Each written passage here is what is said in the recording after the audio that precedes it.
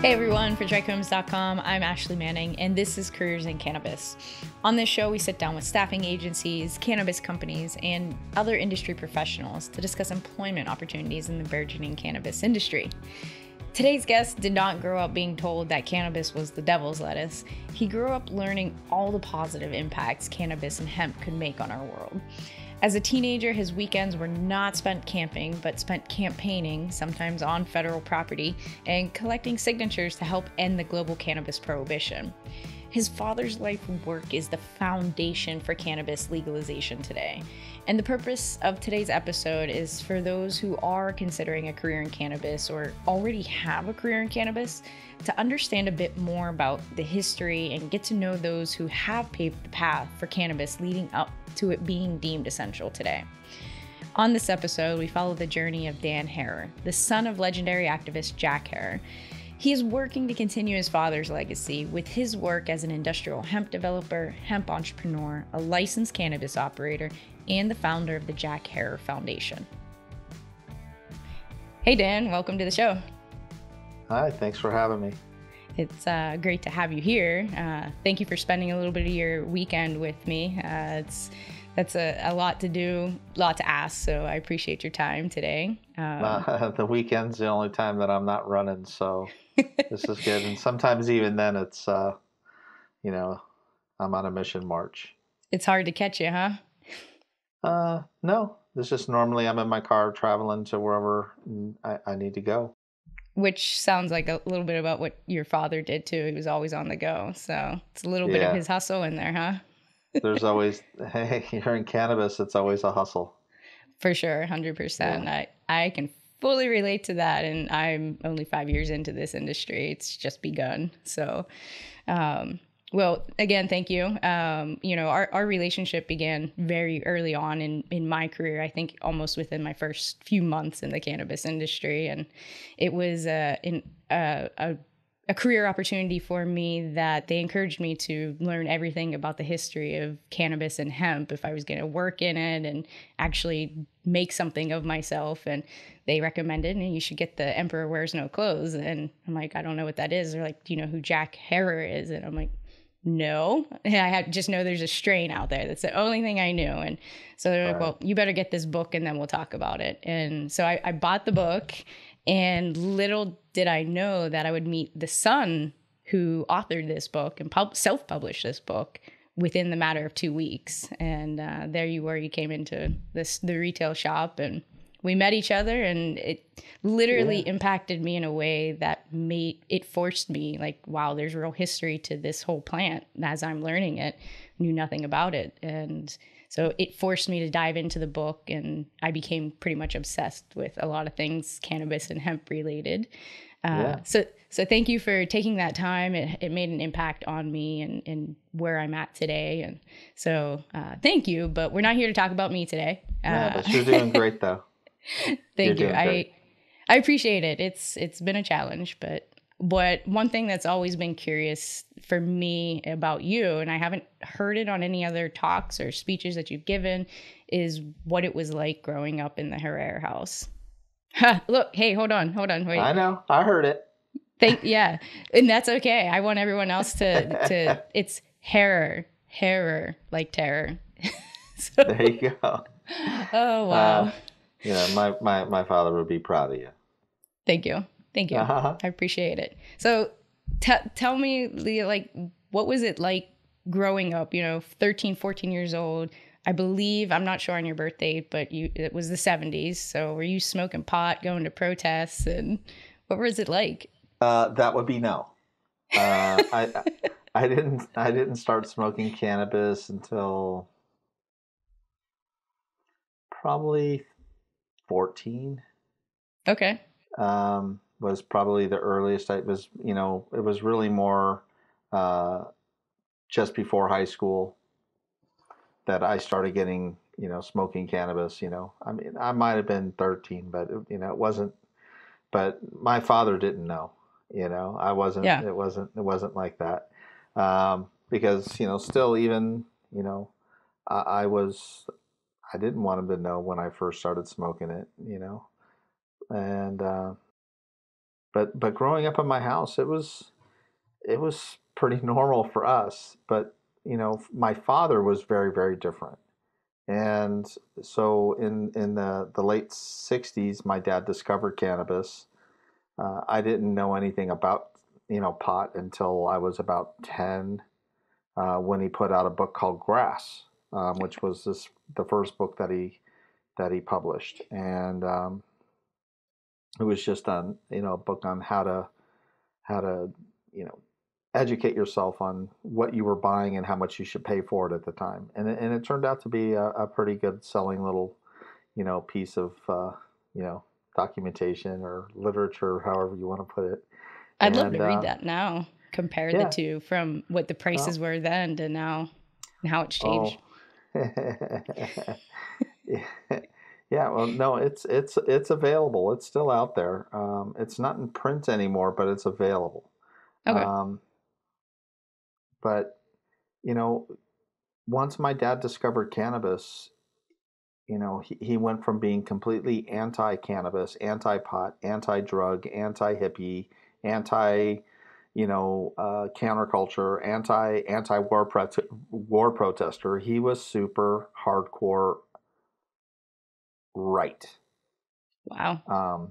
And at 30 years old, he thought everybody that smoked pot or didn't believe in the true red, white, and blue should be taken out and summarily shot. And his views were very extreme.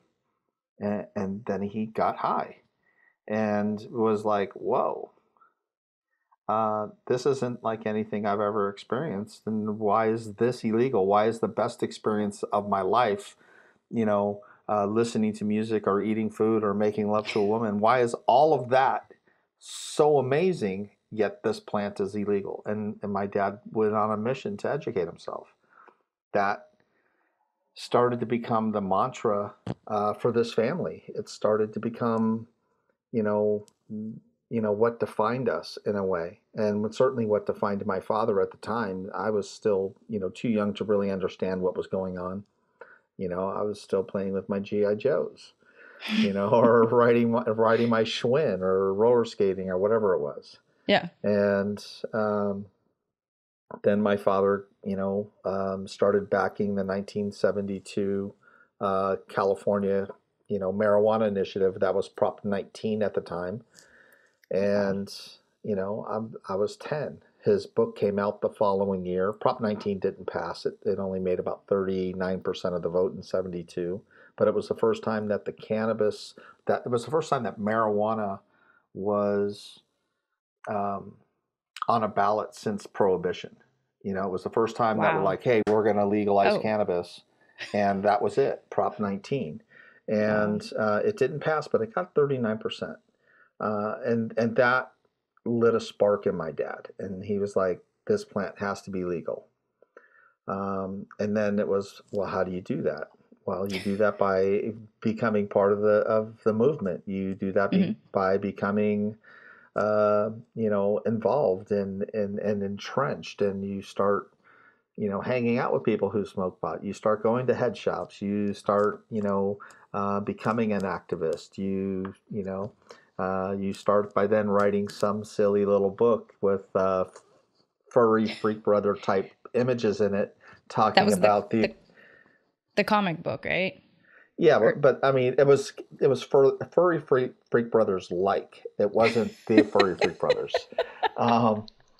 and so he publishes this book, and at 10 years old, I used it as a coloring book. It was, it was like, hey, it's got great cartoons in it. I'm going to color it with my ink pens.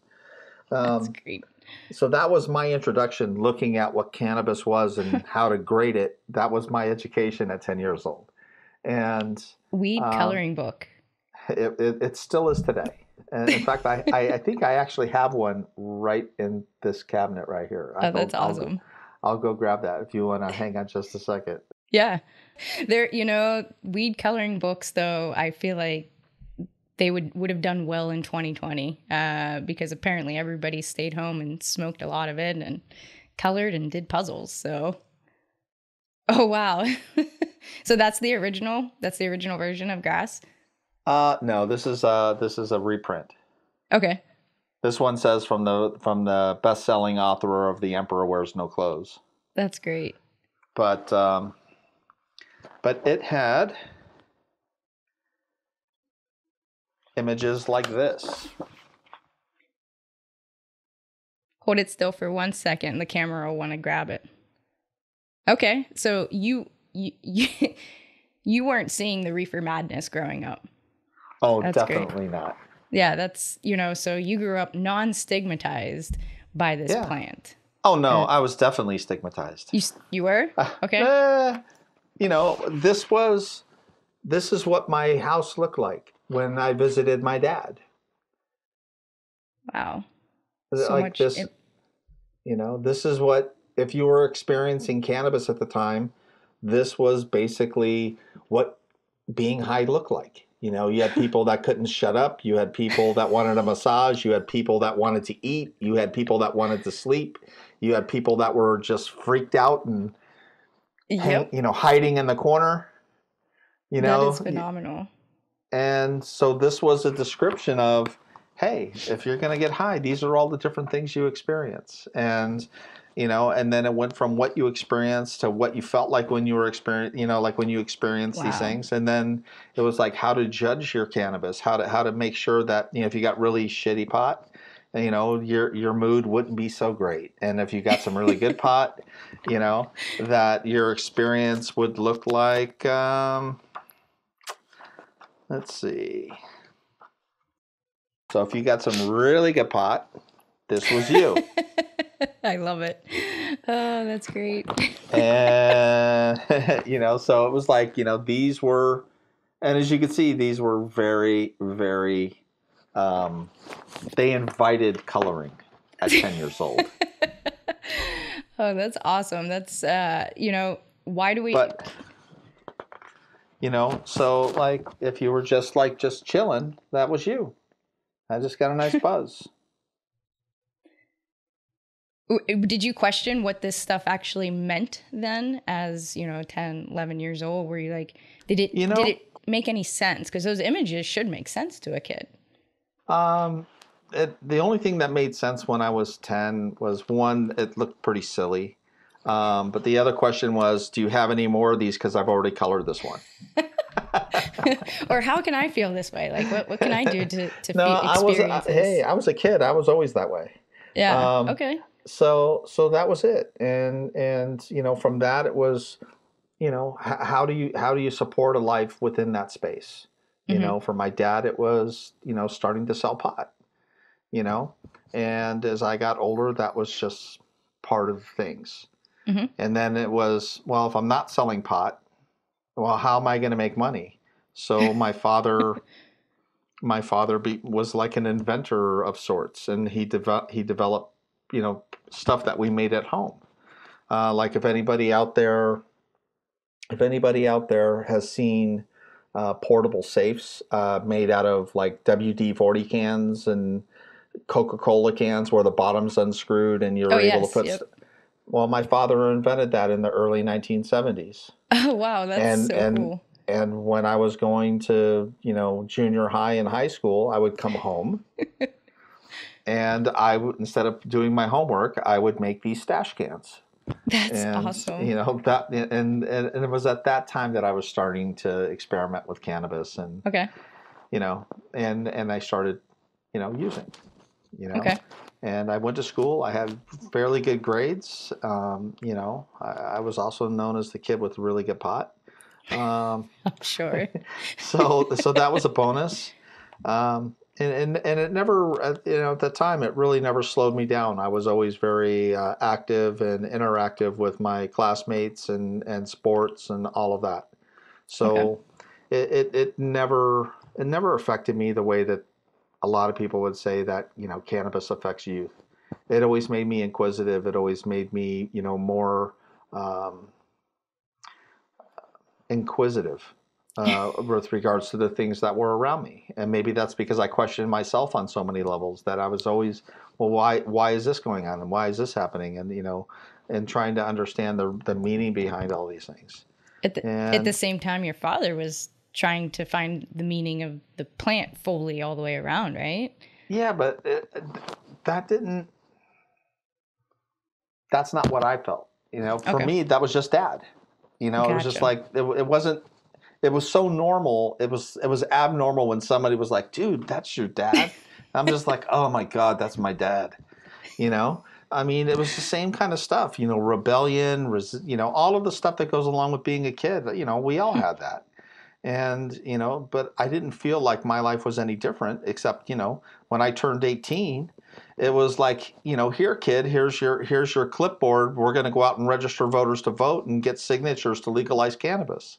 And then I'd be like, hey, guys, we're going to go get pot legal. And I With get my all my dad. friends, and so I bring all my friends, and we'd go out, scurrying neighborhoods and sporting events and whatever. And we'd be out collecting signatures and registering voters and talking about cannabis. And, That's but that was normal. That's just how we grew up. That doesn't You know? happen in 2021. In these past couple decades, I feel like I never see anybody out there collecting signatures. Very far and few in between. Now they're there, but they're much more organized than we were. Because we were a ragtag crew. I'll In the bet. '80s, in the '70s and '80s, we called ourselves the Reefer Raiders, and Reaper Raiders. and we So, just went out and tried to get signatures and educate people. And some people were like, oh, this is great, far out, man, let's do yeah. this. And others were like, you're gonna burn in hell, kid. I mean, they see a young kid. 18 is very young, and Yeah, you're promoting something that they've always thought was a yeah, drug, and yeah. that. But so, did you want to do that? Did you want to collect signatures, or did you feel it was more of a duty because your dad said you had to? Oh, one, I lived with my dad on occasion, so yeah, it was a duty. But on the other side, there was lots of cute girls who smoked pot back then, and it was good. And they want the good weed too. And they want some good pot too. So So, it was great for socializing. It was a great way of making new friends. It was mhm. I wasn't really thinking of it as social change then, because I just didn't have that understanding. My father was educating himself at the time, and he was, you know his understanding obviously was far greater than mine, and my father's memory was nearly photographic. Oh, and wow. and so when he read something, he retained it. When I read something, it was like, yeah, that was fun for like 10 seconds. And you know and so in 1980 was a really pivotal year for us as a family. By the way, it's 420, Oh, and that's for my dad. sure. And Sending one up too. hey, Dad, Ashley says, what's up? Happy 420. So yeah, I'll be like, Dad, this one's for you. Go for it. I'll smoke Is, it. is that the Jack Harris strain, or is that something else? Are you cheating? Oh, it's a bag of Jack. I wish I could smell it right now. I can't. Where, This is my aromatherapy. that's actually turn on your shower, get it on nice and hot in the bathroom, just leave it in there. But there's in the jacket. Yeah, mold. We're getting Can't do it. Mold. Oh, you don't want to get it moldy, and yeah, that's bad weed. There's it's a little off topic. There's I heard you talk the other day on Clubhouse. There's over 312 different aromas in the Jack Harris strain. Correct me again. You're supposed to correct me. The terpene profile has a significant amount of unknown terpenes or variants of terpenes that hadn't really been discovered or spoken about. But through the analysis that we do at our lab, we look at the structure of the terpene much differently, and we were able to find terpenes that are extraordinarily rare.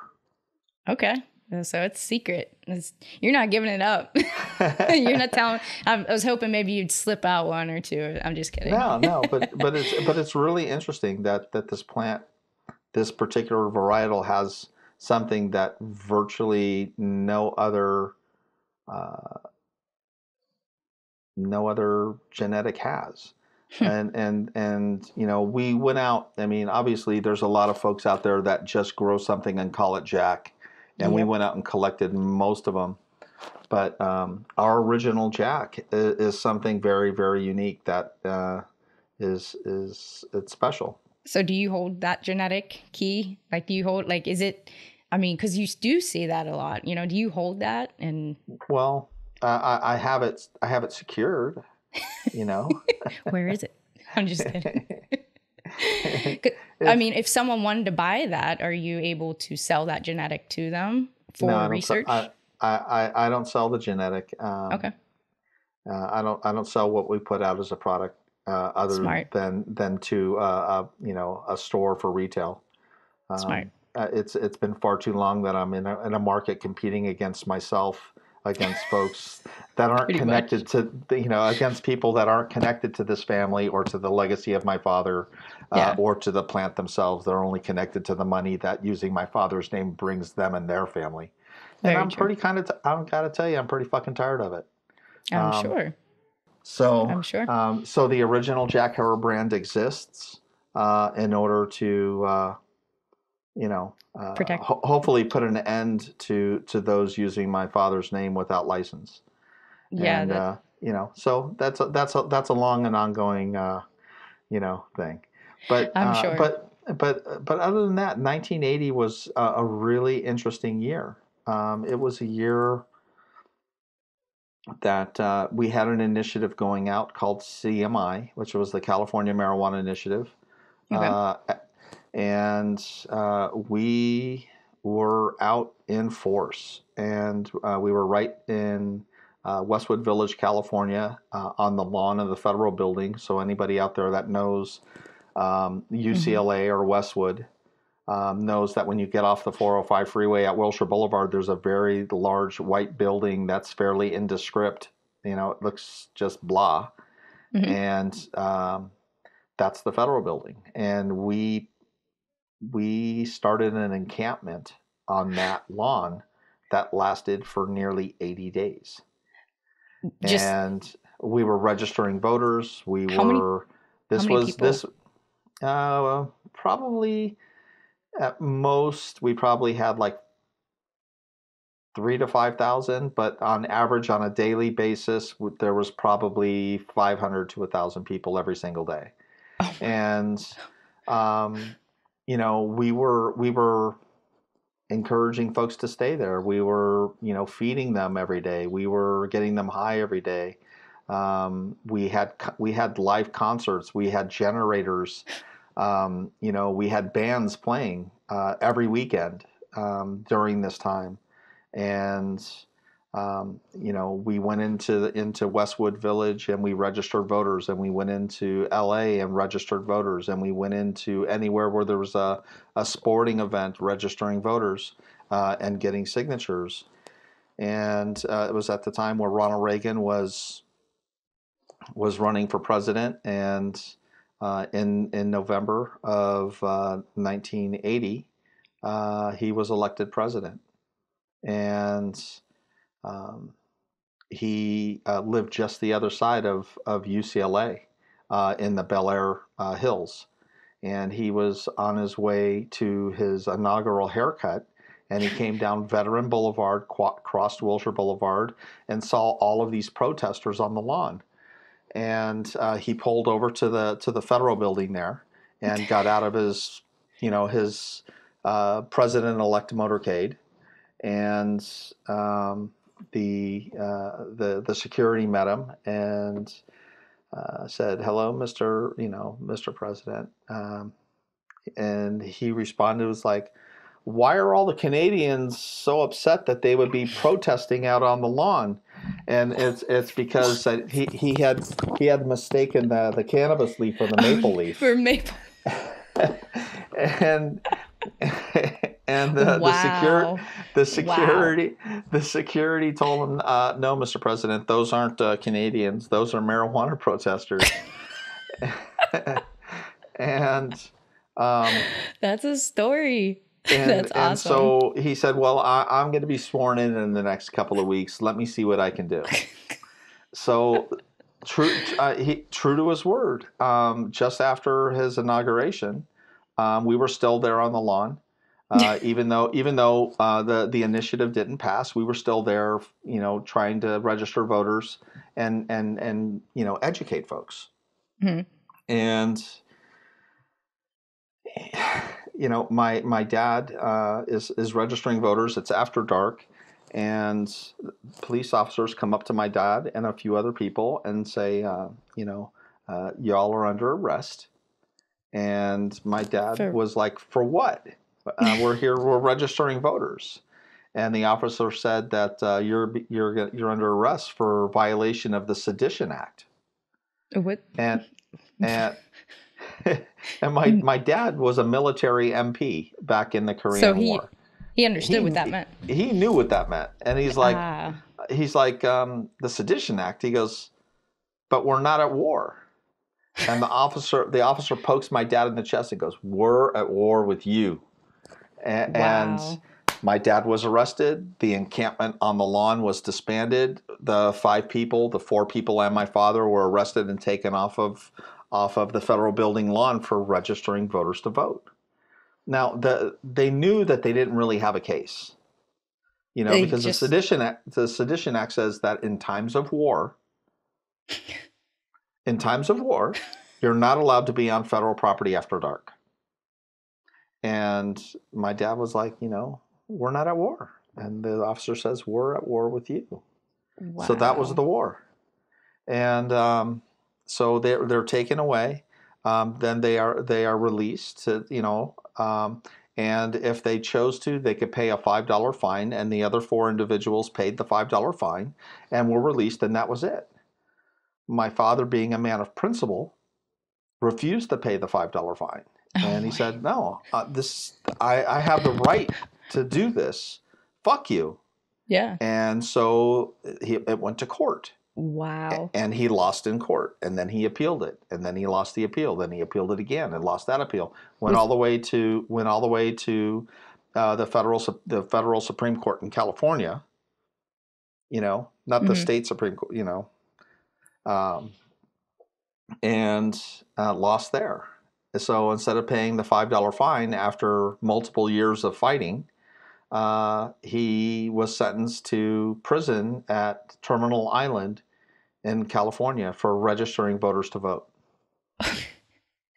Did he have cannabis on him? No, it was literally. Wow. He, So it was was while it he was there. It was the first time since he had started getting involved in cannabis that there was nothing to do. It was just, what am I'm sitting in the cell. He hears inmates singing, some playing harmonicas, some, just, whatever they were doing to pass the time. And wow. he's like, "Wow, I got to figure something out," And he called us up on, because he's allowed phone calls, and he says, "I just send me some paper and some, because my dad was a writer, before his first book, he used to write little op-eds under a pseudonym, Oh, okay. and so he's just said, "Send me some paper, give me something to write with." Then we sent him paper, and while he was in prison, because Ronald Reagan had, in a sense, assisted with his arrest, had my father arrested and sent to prison for registering voters to vote, he started outlining what would become this book. Oh So, wow. That, so in a sense, Ronald Reagan and his family, thank you, because your father or grandfather helped my father with his inspiration to put out a book that would end prohibition and the war on drugs, and eventually start setting people free for the injustice of an ignorant, horrible law. it, Um, and it has nothing to do with the Canadians. and it has nothing to do with the Canadians, but it Wow. was that incarceration that inspired my father to say, I'm going to put these things that I know down in a book and I'm going to release it. Smart. And, that was the beginning of the end of the war on drugs here in the United States. And now that has happened, it's actually is circumnavigating the globe right now. I mean, there are many countries that are legalizing cannabis, legalizing hemp, building new industries, and the things that he wrote about in this book, the things that he 40 years ago was saying that hemp would I'm not saying that hemp is going to save the world, but it's the only thing that can. When he was writing that, when I remember when he was writing this book, and he told me that cannabis is going to save the world, and I was like, fuck, don't say that to any of my friends. I don't want to know you, because that shit's crazy. And and my dad might have been crazy, but he wasn't wrong. Absolutely not. Absolutely not. Because now here it is, 37 years after he wrote that book, and the book is still in print. It's still available through Amazon with the 14th edition, and it's as relevant today as it was in 1985. And I would even say even more relevant, because now we have some like quasi-legal cannabis, but everybody's fucking it up.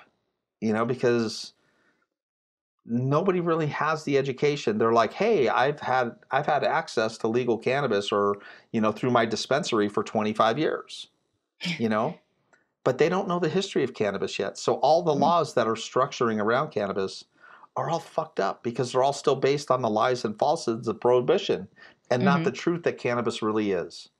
So until we start educating ourselves, until you actually start understanding what it is that we fought for all of these years to have the opportunities that we have today. And right now, the opportunities are great and fucked up all at the same time, because it's so expensive to follow this dream into cannabis that most people who have fought their whole life to free it have to end up selling their dreams to somebody else because they can't afford to participate in it. And Well and said. that's the crushing blow to what's happening in cannabis today. And that really has to stop. That is very well said, and you have the right to say that too. You've been through it and seeing it transition to where it is today. And you mentioned education. I think education is key for anyone getting into the industry, considering a career in cannabis. I think people still, just like myself, when I first entered, all I knew was there was a strain, Jack Harris strain. That's the only thing that I knew, but didn't know anything about the history. And I almost felt guilty and ignorant. I'm like, wow, like, as you should have. And I did. I still do to this day, because I'm like, there's so much to learn. There's so much potential this plant has, and there's not enough minutes in the day to learn about what it can do and how to get that message out there. So when your father was writing the book, what were his goals? Was he trying to educate politicians, educate the government, or more educate consumers in the public and educate ourselves?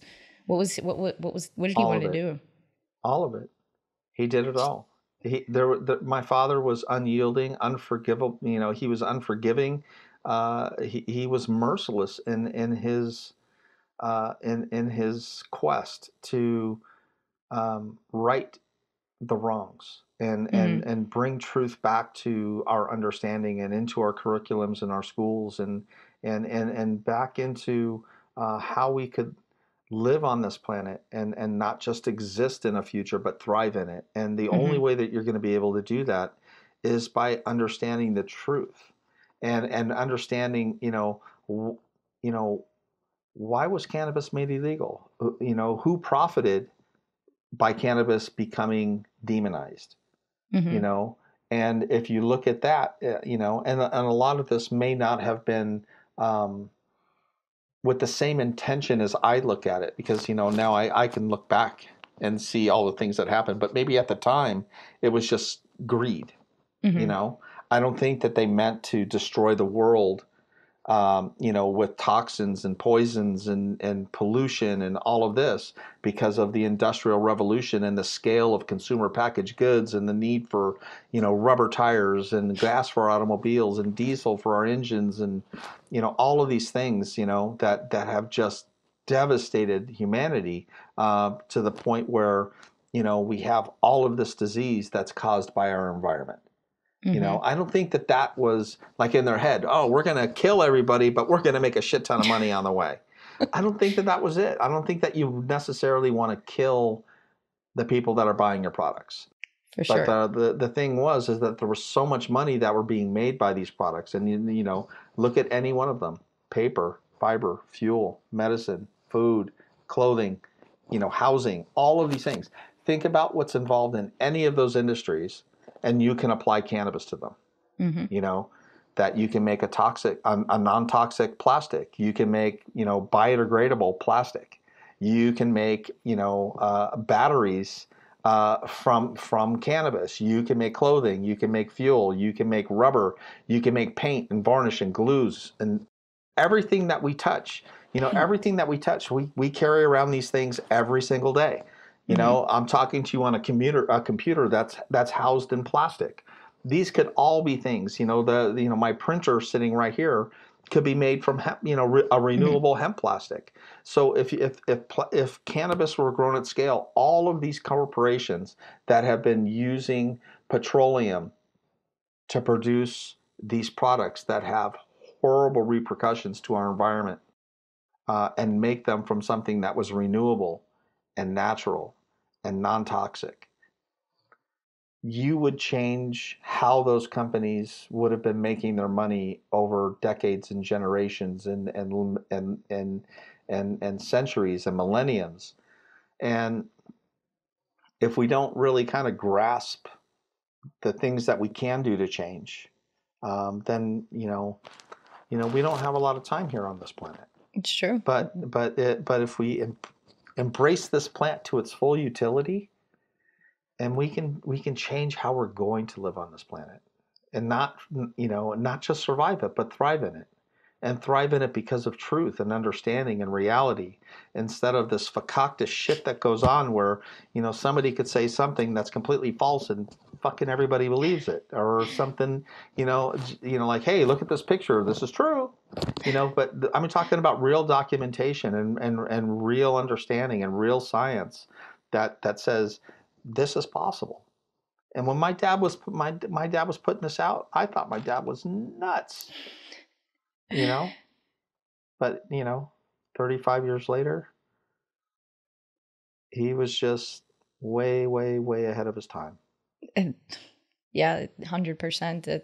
What do you think the holdup is? Because this book has been out for a while now, and it literally has all the history, down to the details. And now, it goes, the Amazon online version, the 14th edition, has all the links to the references, everything someone could need. Like, what more do you think government needs to get on board here? Government needs only to embrace it, but they don't, because they're still controlled by the same industries that demonized it. That's true.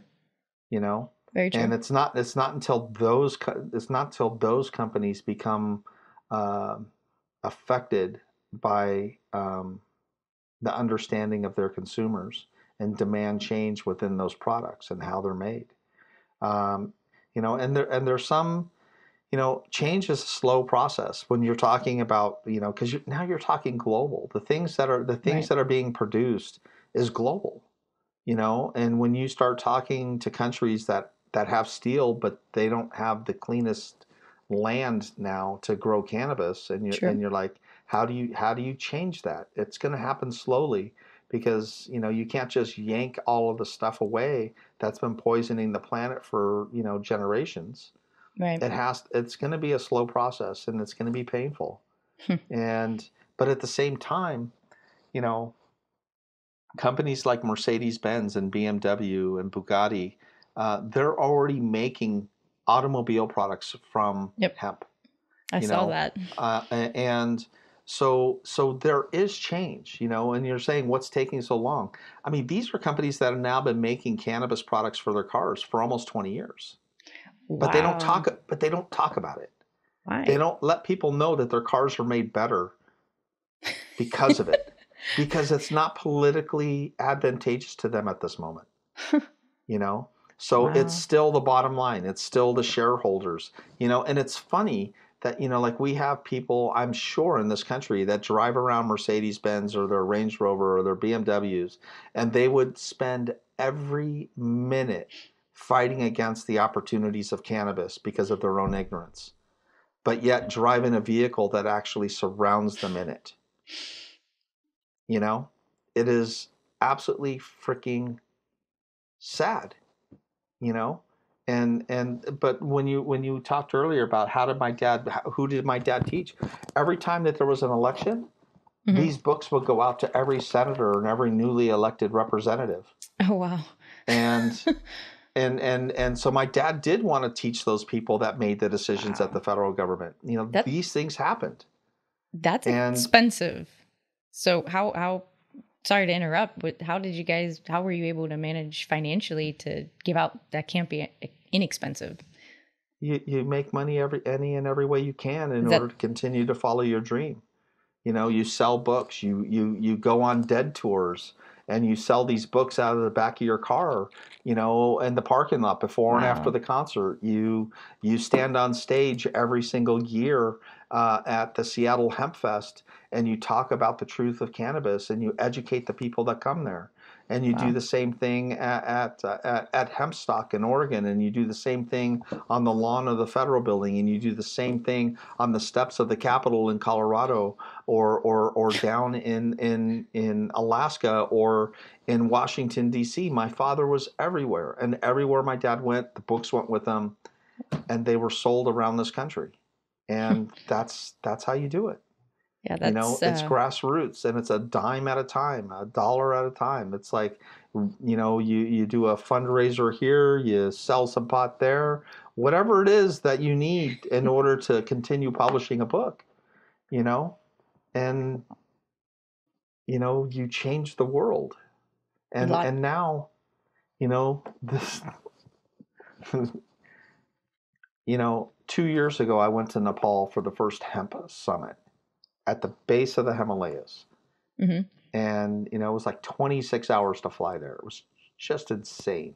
Wow. And we get there, and there's representatives from like 25 countries from around the world, and they're there to talk about their new technologies or their new understandings, or whatever it was. And I got up on stage, and I basically, said to everybody that, commoditizing cannabis is great, but remember, it's still a community. And remember that, everything that we do affects the people that we love, and the towns that we live in, and the states that we produce in, and the jobs that we want to create. And make sure that when you're building your companies, that you're intentionally building what it is that reflects you and your ideas, and not just reflects the dollars that can be made by it. And I said, you have to be vigilant. And that was pretty much my message to the folks that were there, because not everybody is at the same place. Not everybody has read this book. Not everybody has the Right. education. Not everybody is community based. There's a lot of people that have gotten into cannabis in the last 20 years, and especially in the last 10, that it's just commodity, commodity, commodity, commodity. I'm going to become a marijuana millionaire. And I got off a stage, and these two young kids came up to me, and they're like, "Mr. Harrer, I want to thank you for coming all the way here to Nepal. Your father's book has changed our lives." And they spoke pretty good English. And, and his name was Anar, and Narn, and his brother. Um, and Anar was, he was just like, I can't believe that you're here. Thank you so much. Your father's book inspired me and my brother to do what we're doing today. And these kids couldn't have been more than 30 years old. And they were Wow. thanking me for a book that my father had written 35 years earlier. And I was like, I was blown away. Like I was like, thank you. Thank you so much. And I said, I appreciate the humbling words. And I didn't know what to say. I said, so where are you and your brother from? And he says, well, me and my brother from Mongolia. And my That head just went boom. wow. I was like, holy crap. This little book that was written right here in the San Fernando Valley where I still live today in 1985 and has been in print to some extent for the Wow. last 35 years is All the still way. inspiring folks to change their world and to change what may or may not happen on this planet. And that the words of this book are still inspiring people to find their voice and their drive to whatever that is. And it was, I can't even tell you how incredible that moment was.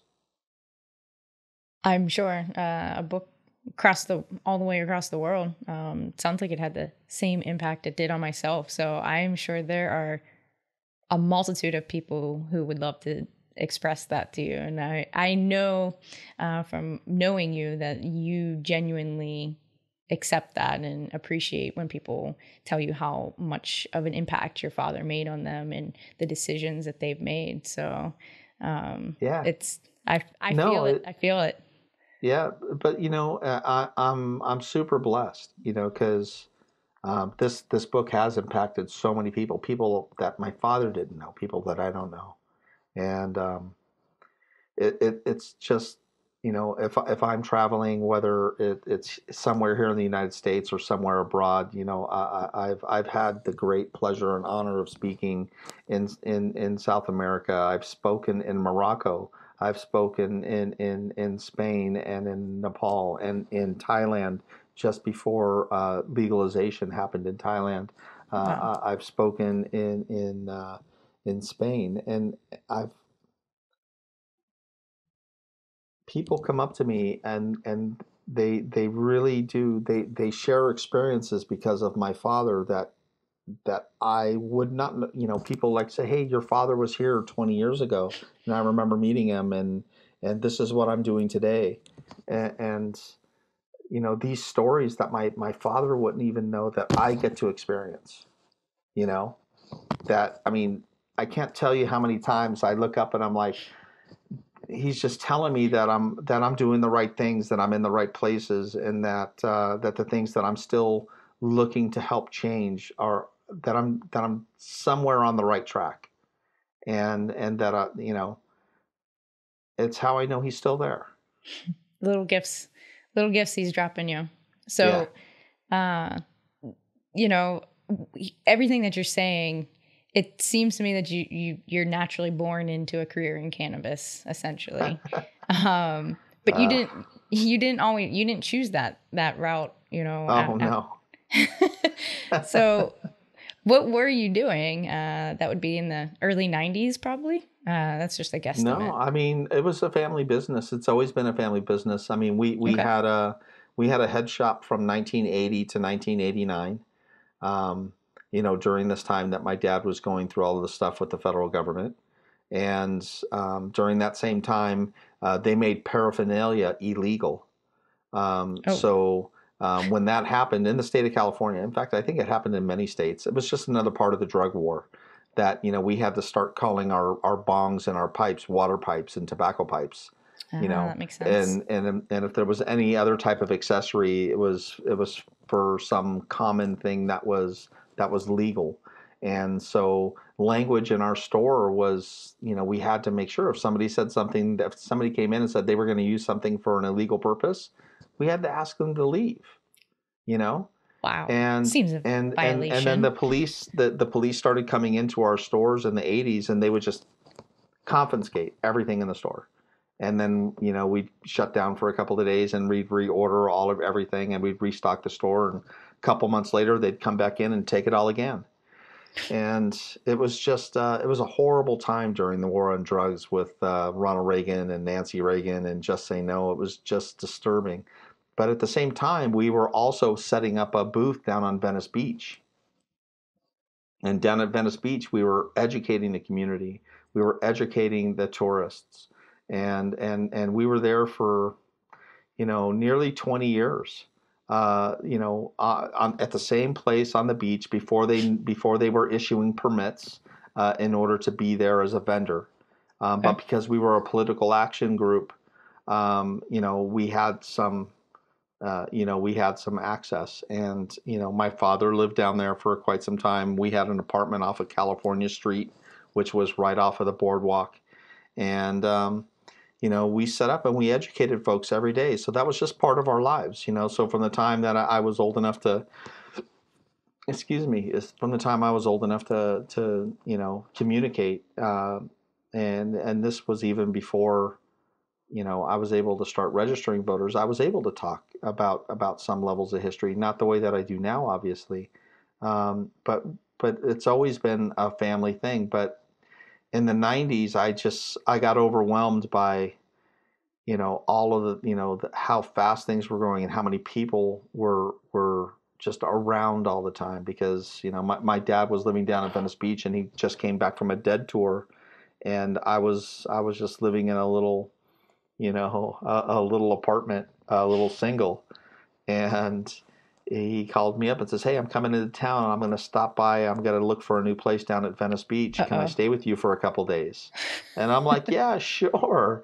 And I'm like, "Yeah, sure."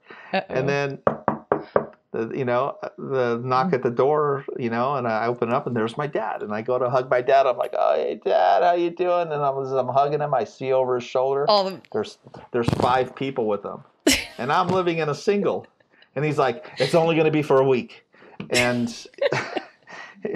it wasn't a week. It turned into a couple of weeks, and then he said, "Hey, I'm going to go back out on the road, but when I come back, I really will find a place." So when he went on the road, I talked to the manager or the owner of the building, and I said, "Can I get the room? Can I get one of the apartments upstairs that had 2 bedrooms and 2 bathrooms?" And while he was gone, I moved everything upstairs. But room for more people for your dad to bring. Well, that's what happened. Oh. So he comes back. Wow. He comes back, and now he's got more. Oh, no. And I'm just like, thank God I moved up here, because now I'm in my own room, my own bathroom, but the rest of the house is just packed. So, after that, I couldn't do it anymore. So I said, "Dad, you know what? You guys saved the world. I'm going to go this way. I'm just going to be your son. You be my dad. When you're in town, we'll get together." And that was it. I still supported everything. I still did, everything, that I could to legalize and go out and, get signatures. But it wasn't an everyday all family affair anymore. It was my dad out there. And, the last 20 years of his and my time together were the best times that I can remember of being father-son. And so I really, really treasure that. And, he had this stroke in 2001 that really was devastating for everybody. Obviously for my father and his voice, because it silenced his voice, because that's how he communicated. That's how he drove people to find themselves and their passion within this plant. And that was silenced for a while. And there was a lot of years of recovery that took some time. And then, in 2009, he passed away. He had a heart attack on stage at an event fighting for cannabis, and literally it was like his last conscious breaths on this planet were fighting for this plant and for the people who loved it. And he walked off stage that day, and he was gone.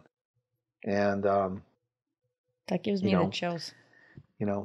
I wasn't there, but people immediately shared it on Facebook, and or YouTube or whatever it was at the time. I don't remember the format, but wow. They're like, "You have to see this." And I sat and I watched it, and I literally am watching my father have this heart attack, and I see all the fear in him as it's happening, and he doesn't understand it. He's just wanting to get off stage, and he just handed the mic to somebody, and he was gone. Wow. So, that whole time I was just, being Dan the kid. And you know. Now you're Dan the man, spreading his word and his work. Yep. You know, but even then, I didn't know what to do. I mean, I was gainfully employed at the studios, building sets for television and motion picture. I was doing very, very well. I had amazing health insurance. I mean, I wasn't really worried. You know, I had a I had an amazing wife. Had an amazing life, and you know, after he passed, there was no understanding on why, what to do. It's like, what am I going to do? I'm not going to go step into his shoes. I mean, who's going to be able to do that? Not me. And so my family and I, we just were in like this limbo. There was this emptiness, and you know, whether you believe in spirits or not, I can tell you that I do. Because about 2 years after he passed, I was dead asleep in my bed, and my dad saw fit to take whatever energy it took to come pay me a visit. And he literally picked me up off of the bed. I'm sleeping, and all of a sudden I wake up, and he's shaking me, and he's like, "When are you going to say something?" And he just throws me back down on the bed, and he was gone. And I was like, what the fuck? And Wow. I didn't know what he meant. I had no clue. Say what? What am I supposed to do? And I decided to come. I decided to come back to cannabis, but I came back because I opened up the Jack Herer Foundation, and I didn't know anything about a foundation or what it was supposed to do. I just figured, I'll start something that honors what I knew, what he taught me. So I started an educational foundation and started talking about cannabis and started trying to teach somebody. And then I was trying to figure out, how do I republish this book? Oh, well, that's going to take money. I don't have any money. Let's figure, how much, so, I told my wife, I said, you know, uh, I'm going to leave my job and I'm going to go back into cannabis, and I don't know how I'm going to make money or how we're going to pay bills. Oh boy. And I didn't really give her much of a choice because I didn't really feel like I had much of a choice, and I left.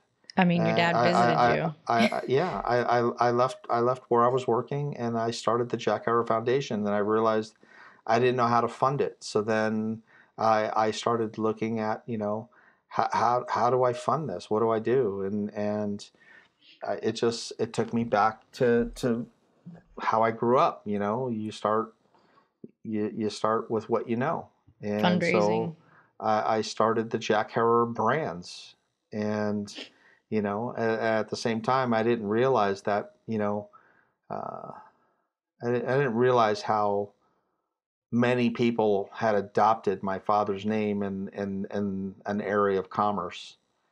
So I started trademarking everything, and I started doing everything that I could to protect it. And then I built this company that, every product that I put out there has my father's face on it. So people know that Jack Herer is not this plant, that he was this man that, helped us to get to this point where we have access, that we have abilities. And it's not perfect, and you know, it may never be perfect at this point because things are so fucked up. And when you bring political anything into something, perfection is not something that is part of that. Learning And that. so I started this company, and I still do everything I can from an educational standpoint. I put education into our packaging. I put education into everything that I do. We figured out a way to keep this book in publication forever and ever, as long as Amazon exists. And you can go to Amazon.com, look for the Emperor Wears No Clothes in the Kindle edition, the 14th edition, and you can have an electronic interactive version for $9.99, or you can order it for $34.95. and have the book on your doorstep in just a couple of days. So anybody that wants to understand what cannabis is and what it's been and how important it was, not just to this country, but to everybody around the world for millenniums, that it's right here in this book, and having an understanding of that can give you an understanding of what's possible in the future. And so that's what I've been doing for, you know, the last 8 or 9 years, is just trying to figure out how to get to here. Now I'm working on trying to figure out how to get to there, and it's a process. What then, yeah, it's definitely going to be a process, and you've come a long way. There's no sense in stopping now, and keep going. This is the history your father's brought to our industry. A lot of people, again, don't recognize it. Is that the advice you would give to someone who's looking for a career in cannabis? Be first before they get in, know the history. The first thing that I'd say about somebody, one, it's knowing and understanding your history. That should be the first thing you do in anything that you want to do, is understand it. Aside from that is just, know why you're doing it. Don't think that you're going to come into cannabis and you're going to be some millionaire, because, you know, this is a fickle plant and it's a fickle industry. And if you want to love this plant, love it. Do what grow it, process it, experiment with it, understand what it is for you, and then try to make, a decision on whether you're going to make it part of your future, and make sure that what that includes is why this plant is and why it's so important to the communities that it serves. And when I say that, I mean, when I say it serves the community, when you're out celebrating with folks, you know, and you're toasting. I toast my drink, you toast yours, and you're like, hey, and you toast your drink, and that's this way that the community talks when you're drinking, But when you're smoking, you're like, hey, let's go outside and smoke a cigarette, and you're smoking your cigarette, and I'm smoking my cigarette, and we're sitting there talking shit. But when you're smoking cannabis, you know, you're sharing it. It becomes a part of you, and it's like breaking bread. It's bringing people closer. It's like, this is my tribe. This is my community. This is who we are. We're here for each other, and this plant is here. It joins us. It joins us like nothing else, besides maybe food, But it's just that important, and it's that deep of a connection between us as a community. And when you do the things within this space, create companies, remember, it's always community first and Absolutely. commodity second. The fact that you can commoditize this is a freaking blessing. But the fact that you can help build communities with it, it fulfills things in your soul, giving people jobs, creating opportunities, being able to change people's lives and understandings, being able to take care of your families, being able to give from your heart. This plant helps all of those things happen. And there's few things that can do that. Very So true. if you're going to be in this, be in it because you love it. And if you're able to make money, God bless you. That's great advice, whether it's an entry-level position or someone who's considering being an entrepreneur in this space. And many people who've heard you speak, know what you're saying is very genuine. So thanks for sharing that advice with those wanting to get in. So between promoting the book, the foundation, the brands, you speaking, globally everywhere, what else has cannabis brought into your life besides these great opportunities that just require more work of you. What other ways has Well, cannabis impacted you? I'd say that there are many bad actors in cannabis that have impacted myself and this family in ways that um, I'm not going to bring up in depth on your show. That's Um, fine. but it can be very, very intense when everybody wants what you have and they want it for nothing. And they just, um, but outside of that, I can tell you that, people, back in the day, people would be like, oh, cannabis is addicting and this and that. But I can tell you that it's not the cannabis that's addicting. It's the people in cannabis that I'm addicted to. It's the people, it's the love that they have for their community and this plant and its opportunity and the things that I get to see, happen and the genius of some of the things the exploration of how to use this plant to create the products that will be here tomorrow and forevermore. Mm-hmm. And that's what's addicting to me. And the plant is just the spark of what's really important, and that is what this plant can do, and for the most part, that's everything. That's all good words. All good words. Well, on that note, I'd love to keep chatting with you and talking with you, but I don't want to keep you all weekend into Valentine's Day, as we were joking before. We would be spending Valentine's Day together. So hang on the line. If there's anything that you want to close out with, or any other messages, you've given so many great messages for anyone listening that's digestible by anyone, those even still stigmatized by this plant. All I can say is, education is freedom. I'm not here to hawk this book, but if you're looking for a place to start in this industry, if you're looking for why, if you're looking for the why in all of this, if you're wondering why France and Germany and Eastern Europe and China and Thailand and Japan, and if you're wondering why South America and the United States and every state here is clamoring for access to medicinal cannabis, to recreational cannabis, and just to let you know, all cannabis use is medicinal. Whether you think you have a problem, that, if it makes you laugh, laughter is medicinal. If it makes you feel less stress, that's medicinal. The fact that you don't have a disease that you're attributing it to is not the issue. But if you want to know why the world is now looking to embrace this plant, hopefully to its full utility, start here.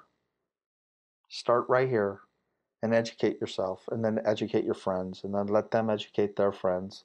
And then at some point, we'll actually start electing officials that represent us in our communities, in our states, at the federal level, that represent the ideas and the beliefs that we have as humans, as consumers, as citizens. And those views then will be represented in the laws that we make. And they won't be made on ignorance anymore. They won't be made on misinformation. They won't be made on lies. They'll be made based on reality, on truth, and understanding. Then we're going to have a much better future. So educate yourselves. Amen on that. My thanks again to Dan Harrer for being my guest on today's episode. You can follow our series, Careers in Cannabis, as well as more great shows like this one at trichomes.com. If you're a member of the cannabis community and you have a story you want to share, please reach out. You can reach the show by emailing careersincannabis@trichomes.com. Please take a second to subscribe to the podcast and write a review. It really helps others to find the show. You can also join in the discussion with industry insiders by visiting trichomes.com and following us on all social media. For trichomes.com, I'm Ashley Manning. Thank you for listening, and be well.